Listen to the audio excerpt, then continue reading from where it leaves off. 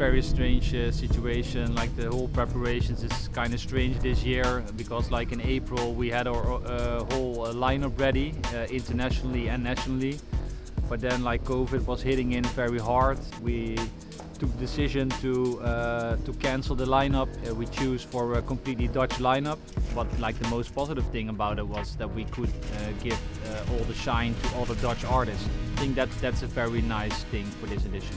Cool. My name is Jannis de Man, and right now I'm painting a big rocket for POW. Every time there's a different idea. Sometimes it can become a snake, or it becomes a fish, or something like Lego. I don't know.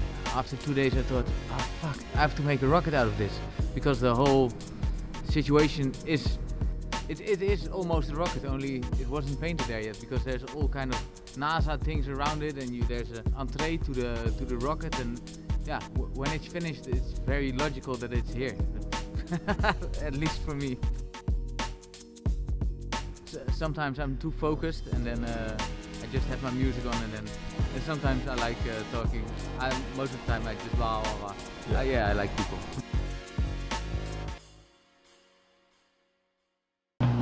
It's like crazy on the south side, right?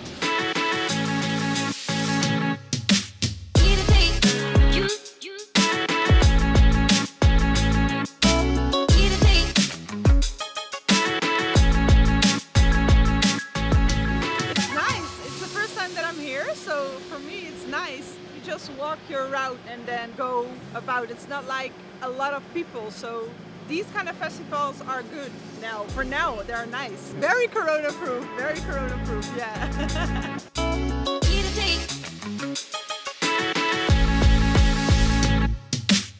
My name is Koen van der Sluis. I'm from the Netherlands.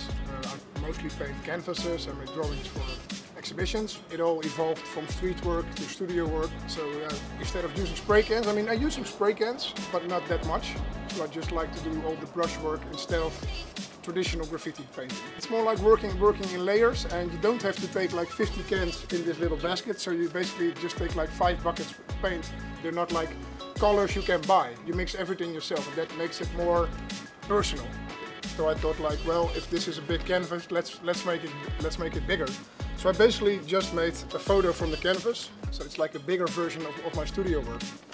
It's good. I mean, the organization, I know some people for a lot of years, they're my friends, and they invited me, and I'm pretty honored. I mean, everybody's getting like taken good care of, everybody comes together. The memories from the people, they always stay with you. Everywhere you go, there are different people. We painted the whole building so we could apply the COVID measures. The sun was out, the sponsors really came through. They got free paint, free gloves, free bags. If you're a fan of graffiti, or if you really love graffiti and you know the history of Dutch graffiti, you're going to be impressed by the lineup, because there's some real legends in the lineup. Graffiti team did a great job, so like for us, for POW to collaborate with them was like perfect. Welcome to POW Day 3.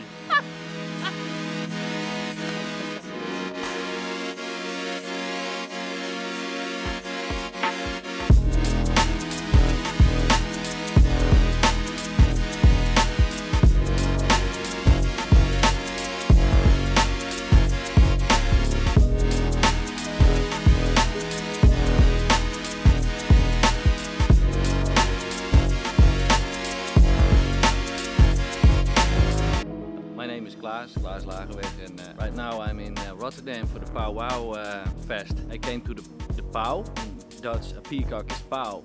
I thought, man, POW and amazing is wow in Dutch, so the title is POW Wow. A lot of details and really sharp and also raw, but a lot of layers. And yeah, normally I combine pixels with realism and abstraction, so I'm really pushing the boundaries with those elements. I want to put the soul in it.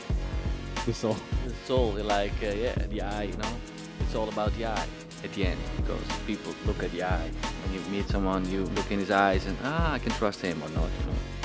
Bunch of nice guys, and we really have fun and nice food, really good organization, and also the place is a bit crazy as well, but it's all about memory making at the end. you know, and that's the funny thing when you paint walls in different cities or villages, whatever. I think street art, mural art, it's really like a family. It fits POW because that's all about family.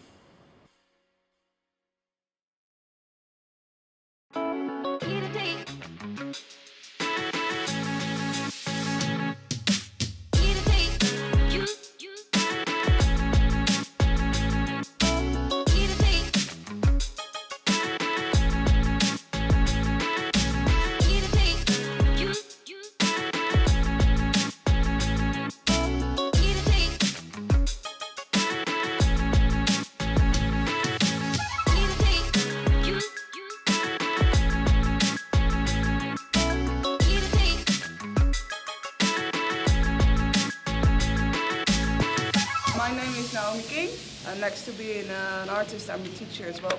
So I'm teaching this girl how to make art and street art and paintings and art and all this kind of stuff. I had my whole year planned out. I was really working for this year to just all different stuff, and all of a sudden Rona was here. So, but yeah, then this came around the corner, so I had time to develop myself more as an artist. The theme is Alice in Wonderland. The White Rabbit. I just followed the ideal of being a muralist. So I just followed my white rabbit into the rabbit hole. And it's kind of a reflection of this place as well, because I think this is Wonderland, but POW is Wonderland for me as well. So this is the Mad Hatter and the White Rabbit, and this is Alice. Yeah, I think it's a metaphor of myself as well. What is the thing that there are not that many girls in the street art scene? Is it because it's this rough, or is it that the girls are not assertive enough? I don't know, there should be more girls. Do you feel any of those issues? Well, I'm assertive, I think. I have a big mouth, maybe too big. If you had to promote the message of inclusivity, what would you say? Well, for girls, dare to be a human and not a female.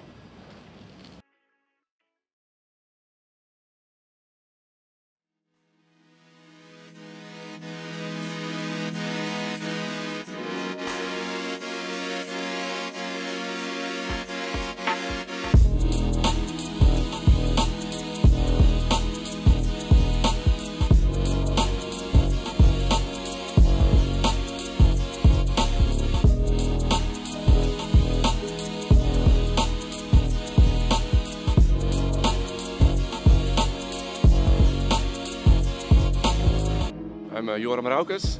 I'm a fine artist, visual artist, and a mural artist. I live in Amsterdam.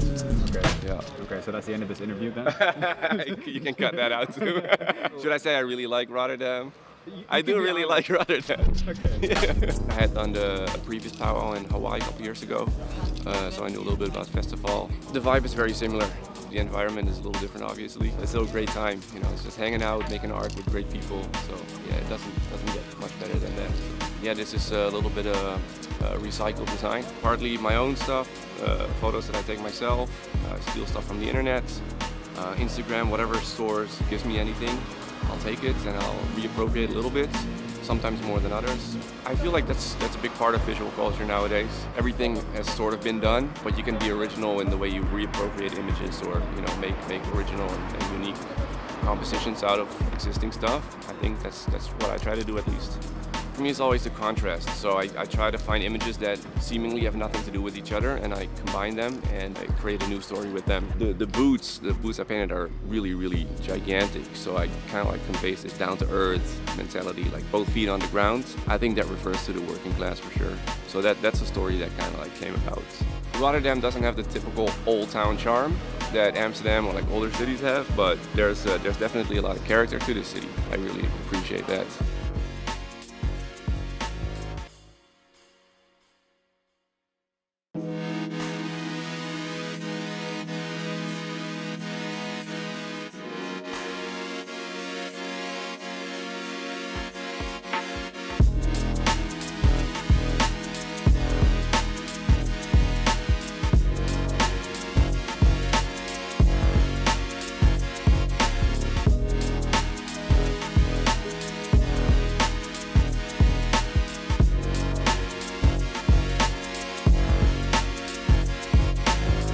On top, on the upper floor, we're gonna make 9 beds with 3 bunk beds and 3 normal beds.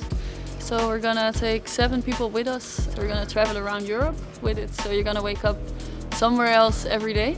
Wow. And it was already quite an eye catcher. But now with Timon's work on it, it's even better. My name is Timon de Laat. I'm an artist from Rotterdam. I got invited to paint the bus for La Caravana. Yeah, it's an English double-decker bus. Yeah, man, it's a dream come true. Like, I did a Beetle in Mexico. When I saw this, I thought like, oh, that's kind of like a next cool item, step up. And the nice thing is that you can paint around it, so it's a different approach to your composition. Because it's going to be a driving hostel. It's going to drive all over Europe. The trading routes between the Middle East and Europe, where they had the Bedouin ladies traveling along with them. I wanted to portray a strong woman because it's 4 girls that run the hostel, so I thought that would be cool. And I do it with my typical style, where I use a lot of color in the face.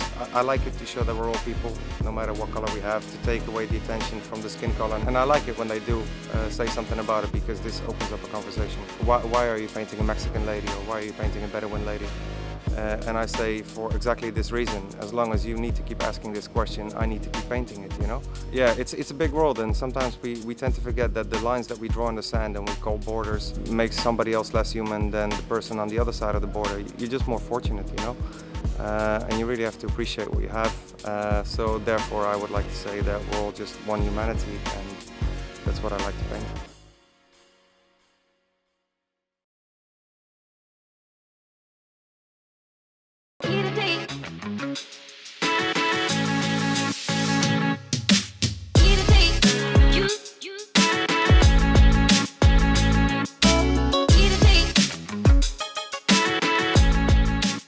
We have the rules of Corona put everywhere. We have tape that says 1.5 meters. We have hand sanitizer everywhere. We wanted to do Corona circles where you can sit in with your family and stay 1.5 meters apart from other people. And then we thought we have to powwow that. We really wanted to do the vans, and we really wanted to do it in the park. So we kind of pushed through, and I think we're one of the first festivals to be held this year. So we're really, really excited that we made it work. I'm Irko Smit, artist doing powwow. This year I was selected with 2 other illustrators to be a city illustrator. We had to make illustrations about Rotterdam during Corona. So I had this character, which is my son, and I have him captured in different emotions. It's like a 6-frame animation. And we're rotating around the house, and he's kind of constricted to the house through this red line. So he wants to be free, but he's missing his friends. He wanted to go back to school because he's got a lot of energy. So that's the concept for the house, and this year in Corona and powwow, I really wanted it to be like a physical space that 2020 was visualized.